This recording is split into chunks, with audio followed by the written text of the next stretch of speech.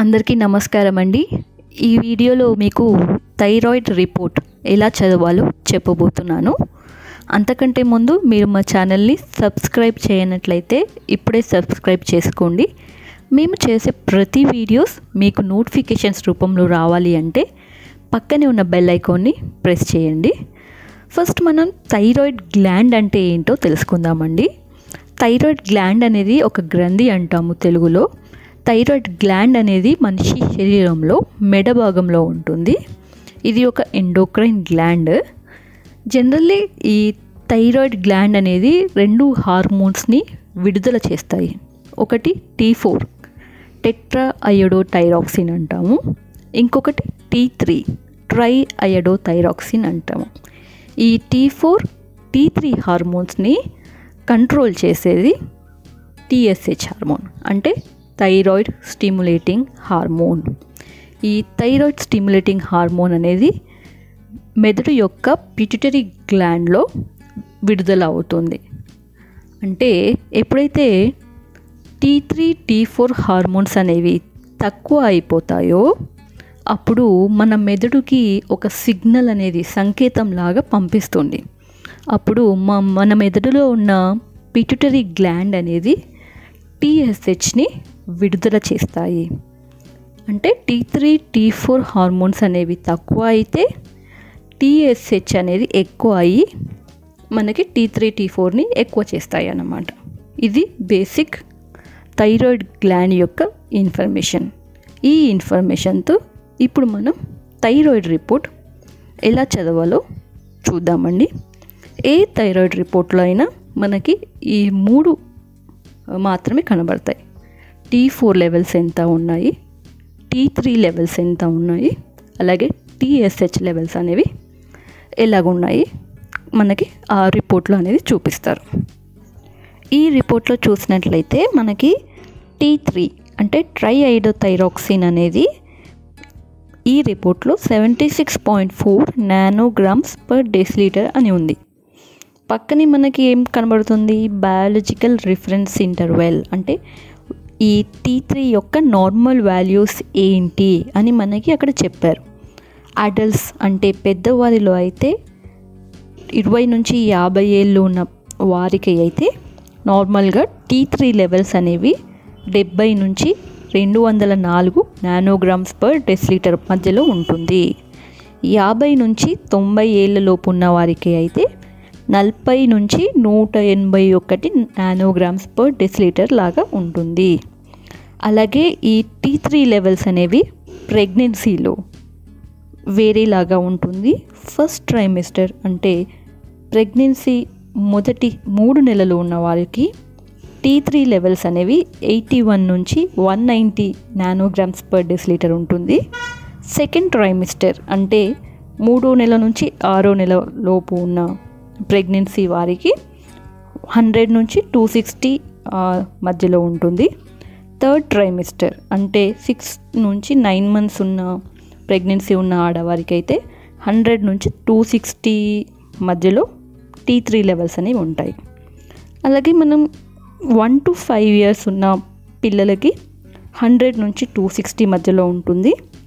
5 to 10 years లోపు ఉన్న వారికి 90 to 240 మధ్యలో ఉంటుంది.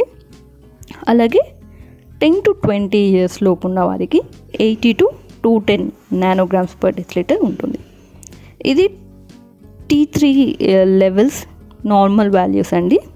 ఇప్పుడు మనం T4 లెవెల్స్ చూద్దాము.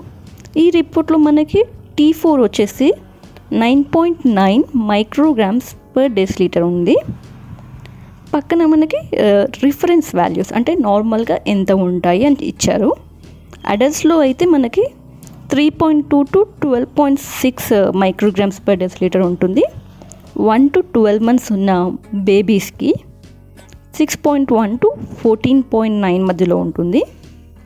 1 to 3 years ఉన్న వారికి 6.8 to 13.5 వరకు ఉంటుంది. 3 to 10 years లోపు ఉన్న వారికి 5.5 to 12.8 మైక్రోగ్రామ్స్ పర్ డెసిలీటర్ మధ్యలో ఉంటుంది. ఇప్పుడు మనం TSH levels thyroid stimulating hormone levels ఎంత ఉంటాయో చూద్దామండి.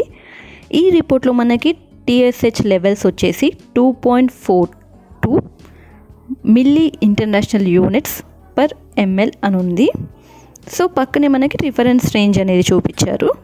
21 వీక్స్ నుంచి 20 ఇయర్స్ లోపు ఉన్న వారికి 0.7 to 6.4 లెవెల్ మధ్యలో ఉంటుంది.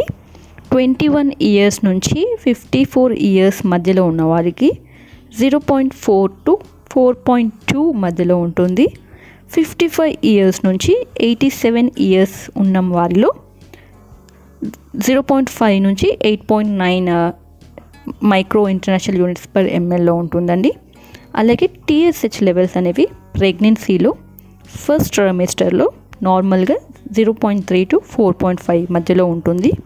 సెకండ్ ట్రైమిస్టర్లో వచ్చేసి 0.5 to 4.6 మధ్యలో ఉంటుంది. థర్డ్ ట్రైమిస్టర్లో 0.8 to 5.2 మధ్యలో ఉంటుందండి. ట్రైమిస్టర్ అంటే ఏం లేదండి, ప్రెగ్నెన్సీ వల్ల ఎన్ని నెలలు నిండాయో దాన్ని బట్టి దాన్ని ట్రైమిస్టర్ అంటారు. First 3 monthsని first trimester, 3 to 6 monthsని second trimester, 6 to 9 monthsని third trimester అంటారు. ఇది ట్రైమిస్టర్ అంటే. సో మనకి ఈ రిపోర్ట్ ద్వారా మనకి మన లెవెల్స్ ఎలా ఉన్నాయో మనం తెలుసుకోవచ్చు అన్నమాట. ఈ రిపోర్టే కాదండి, మీకు ఇంకొన్ని శాంపిల్ రిపోర్ట్స్ లాగా చెప్తానండి. ఫస్ట్ కేస్ వచ్చేసి కేస్ 1. ఈ కేసులో చూస్తే మనకి T3, T4 లెవెల్స్ అనేవి తక్కువ ఉన్నాయి, TSH లెవెల్స్ అనేవి ఎక్కువ ఉన్నాయి. సో ఆ కండిషన్ని మనం ప్రైమరీ హైపోథైరాయిడిజం అంటాం. ఈ ప్రైమరీ హైపోథైరాయిడిజం ఉన్న వారికి డాక్టర్స్ మెడిసిన్స్ అనేవి ఇస్తారు. ఎందుకంటే మీకు చూస్తే ఇక్కడ T3, T4 లెవెల్స్ అనేవి తగ్గిపోయాయి. సో T3, T4 లెవెల్స్ తగ్గాయని చెప్పేసి మన బ్రెయిన్కి సిగ్నల్ అనేది సెండ్ చేస్తుంది. అప్పుడు మనకి TSH లెవెల్స్ అనేవి పెరుగుతాయి. సో ఈ కండిషన్ని ప్రైమరీ హైపోథైరాయిడిజం అంటాం. సెకండ్ కేస్ 2లో చూస్తే మనకి T3, T4 లెవెల్స్ అనేవి తక్కువ ఉన్నాయి, కానీ TSH లెవెల్స్ అనేవి నార్మల్గా ఉన్నాయి. ఈ కండిషన్ని మనం సెకండరీ హైపోథైరాయిడిజం అంటాం. అంటే T3, T4 లెవెల్స్ అనేవి తగ్గాయి, కానీ మనం అప్పుడు ఏం చేయాలి, మనకి బ్రెయిన్కి అనే సిగ్నల్ పంపిస్తే TSH అనేవి ఎక్కువ విడుదలవ్వాలి. కానీ ఈ కండిషన్స్లో ఏమైంది, TSH అనేది నార్మల్గా ఉంది. సో ఈ కండిషన్ని సెకండరీ హైపోథైరాయిడిజం అంటాం. అంటే మనకి బ్రెయిన్లో పిట్యూటరీ గ్లాండ్ ఉంది కదండి, ఆ పిట్యూటరీ గ్లాండ్లో ఏమైనా ఇబ్బంది వచ్చినప్పుడు ఈ కండిషన్ అనేది మనం చూస్తూ ఉంటాం. ఇలాంటి వారికి ఎండోక్రైనాలజిస్ట్ని రిఫర్ చేయమని అడ్వైస్ చేస్తూ ఉంటారు. కేస్ 3 వచ్చేసి, ఈ కేస్ 3లో T3, T4 లెవెల్స్ అనేవి నార్మల్ ఉన్నాయి, కానీ TSH లెవెల్స్ అనేవి ఎక్కువ అయిపోయాయి. ఈ కండిషన్ని సబ్ క్లినికల్ హైపోథైరాయిడిజం అంటాము. ఈ సబ్ క్లినికల్ హైపోథైరాయిడిజం ఉన్నవారికి డాక్టర్స్ అబ్జర్వేషన్లో ఉంచుతారు. ఎటువంటి మెడిసిన్స్ అనేవి ఇవ్వరు, కానీ అబ్జర్వేషన్ చేస్తూ ఉంటారు. మన డైట్ చేంజ్ చేయడం ద్వారా, లేకపోతే ఎక్సర్సైజ్ చేయడం ద్వారా మనకి ఈ లెవెల్స్ అనేవి నార్మల్కి వచ్చే ఛాన్సెస్ ఉన్నాయి. ఈ కండిషన్ని సబ్ క్లినికల్ హైపోథైరాయిడిజం అంటాం. ఇంకొక కండిషన్ కేస్ 4. ఈ కేస్ 4లో T3, T4 అనేవి ఎక్కువ అయ్యాయి, TSH లెవెల్స్ అనేవి తక్కువ అయ్యాయి. ఈ కండిషన్ని మనం ప్రైమరీ హైపర్ థైరాయిడిజం అంటాం.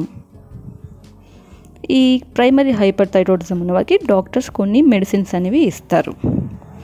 ఇంకొక కేసు వచ్చేసి, ఈ కేసులో మనకి T3, T4 లెవెల్స్ అనేవి నార్మల్గా ఉన్నాయి, కానీ TSH లెవెల్స్ అనేవి తగ్గిపోయాయి.